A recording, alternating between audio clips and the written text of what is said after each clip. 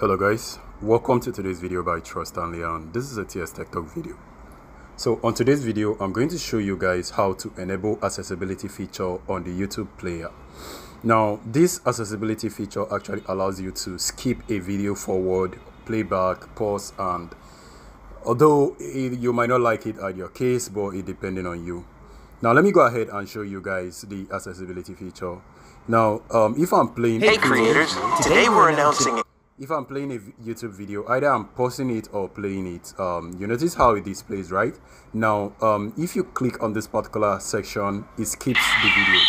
So, but then, doing that, I actually don't want to skip the video. What I actually want to do was to like fast forward the video to like 10 scene, to go forward like 10 seconds later. Now, I'm going to show you guys how to actually make use of that particular feature, which is the YouTube accessibility option. Now, to enable that, all you need to do, click on the profile icon right on the top right hand area, go over to the settings section, click on that, and then scroll down to the bottom where it says accessibility feature. So click on that, and then you notice it says accessibility player. Go ahead and turn that on to enable it. So you notice an option that displays below that says display accessibility control in the player. Now that is actually what I want. So for this to hide control, you can hide it at never, or you can just choose different option to hide it after 3 seconds. What this means is that after 3 seconds that the video start playing, it will hide, and once you click on it, it will display. But if you want to use never, if you use the option for never, you can also still close it. Let me show you guys how they never work. So let's assume we are playing this creators. You can notice right now that it's quite different from the previous one. These two were added, these two. Now if I click on this now, you notice the play line currently is on 0.11 seconds. If I click on it again, it moved to another 20 seconds, another 10 seconds. So once you click on it, it moves 10 seconds forward, and you can click on it backward to move 10 seconds backward. But also when you click on this one, it just goes to the next. Watch.